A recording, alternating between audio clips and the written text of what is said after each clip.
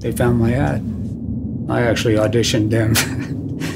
They don't know it.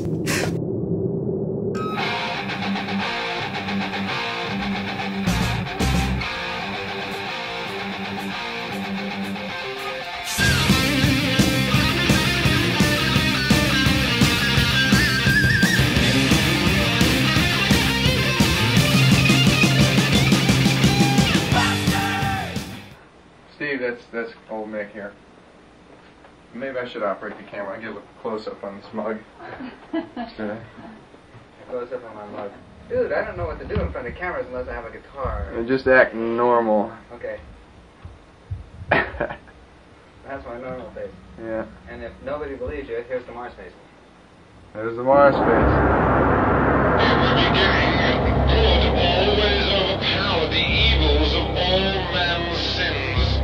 But in time, the nations grew weak, and our cities fell to slums, while evil stood strong. In the dusts of hell lurked the blackest of hates, for he whom you fear awaits you. Now, many, many lifetimes later, lay destroyed, beaten down, only the corpses of rebels, ashes of dreams and blood-stained streets. It has been written that those who have the youth have the future. So come now, children of the beast, be strong and shout at the devil.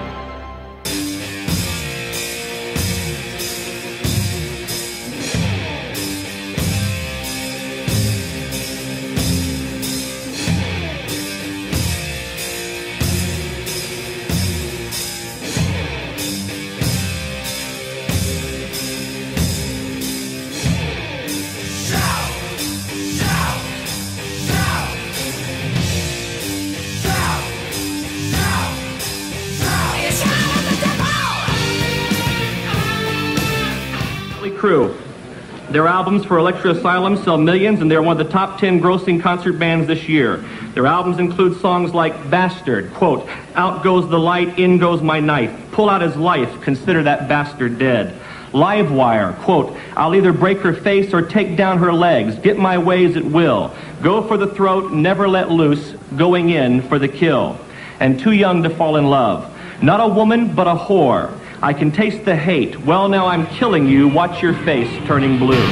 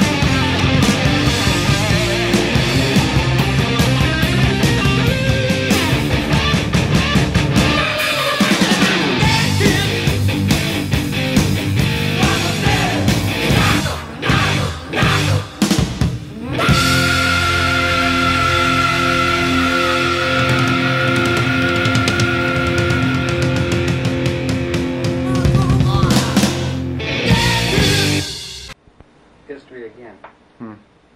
Hey, how did you guys ever come up with the name Mötley Crüe? Was that part of your biz? Don't you remember what happened? Harry came in, and we were rehearsing, and he looked around and he goes, this is certainly a motley looking crew. So, Yeah. that was it. Did you ever realize that the original name of Whitehorse was Mötley Crüe?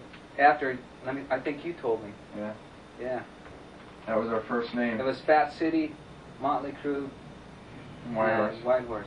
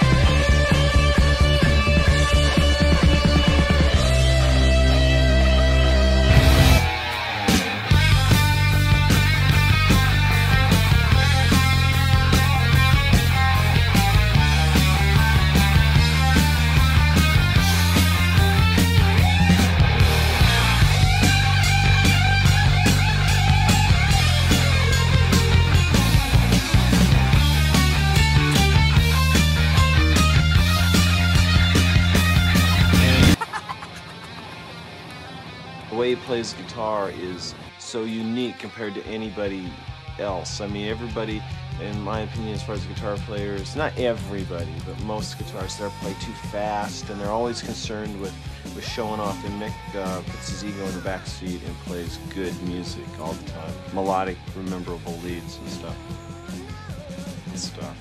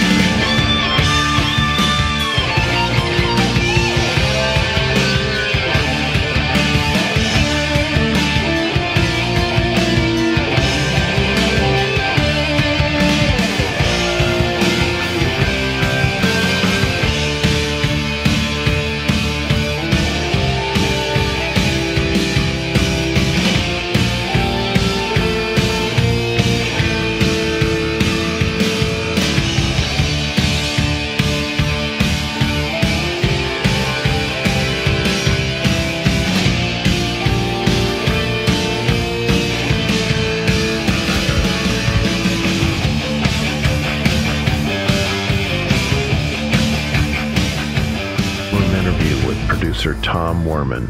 I think Mick is a pretty heavily underrated guitarist. He had great licks, great, the way Keith Richards makes up the best guitar riffs in the history of rock and roll. Mick made up some really good licks, played them really well. Yeah. And I just think he was very good, very understated guy. Didn't stand out, didn't want to stand out. He was a great guy. I had the best relationship with Mick. We just got along, and he presented no problems at all. He was great. We worked together. He'd do his basic track, and then I would work with him in the control room on fills, and I'd kind of sing to him, and he'd try something, and we'd tailor it, and then we'd do fills. I'm big on guitar fills, between words, between verses and choruses, turnarounds. So he was extremely cooperative and creative. I like the sound of Girls, Girls, Girls, of that album, because Mick finally got a good guitar sound.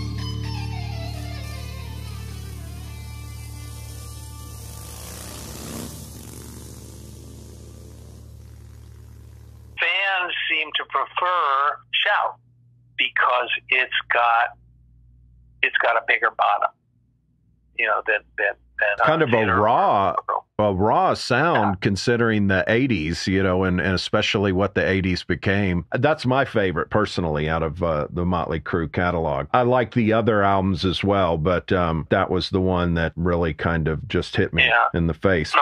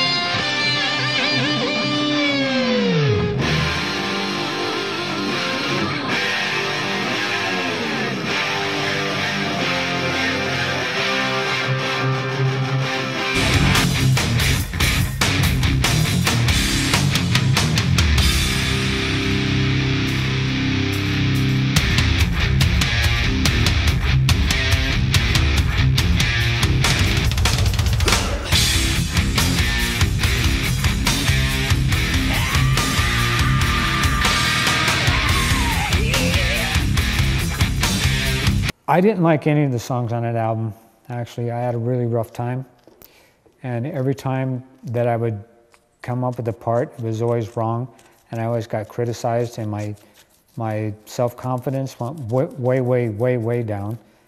I'm still a little, it still eats at me. It still does.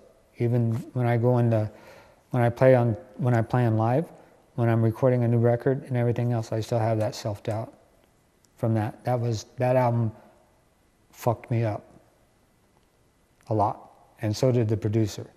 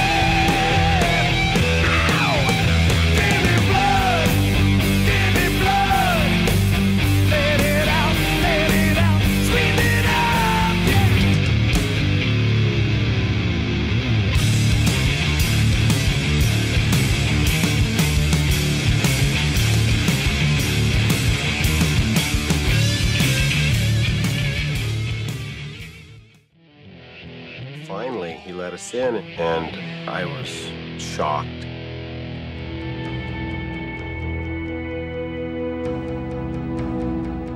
That's when I really saw the illness really starting to take hold in him.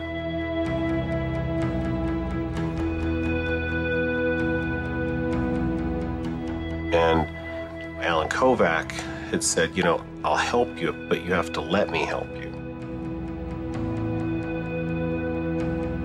Things started to move forward because Alan contacted the doctors and the specialists and started everything in motion so Mick could get the information for him to make a decision on whether or not he wanted to do this. Okay, so Mick couldn't be here. Mick hasn't let anybody see him. His health is beyond deteriorated. He's 103 pounds. Anybody got a picture of him? Is he alive? He's depressed, beyond depressed.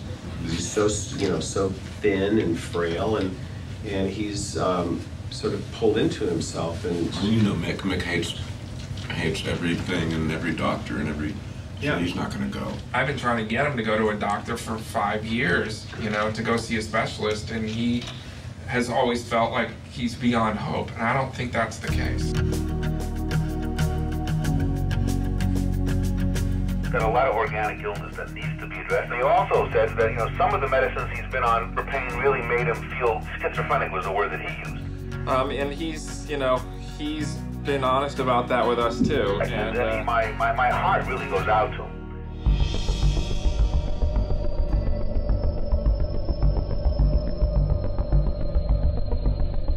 He has very severe ankylosing spondylitis. His neck is totally fused. His thoracic spine is totally fused. And his hips are gone. I mean, if he was otherwise healthy, benefit greatly from, you know, replacing his hips. The question is where do we and how do we proceed?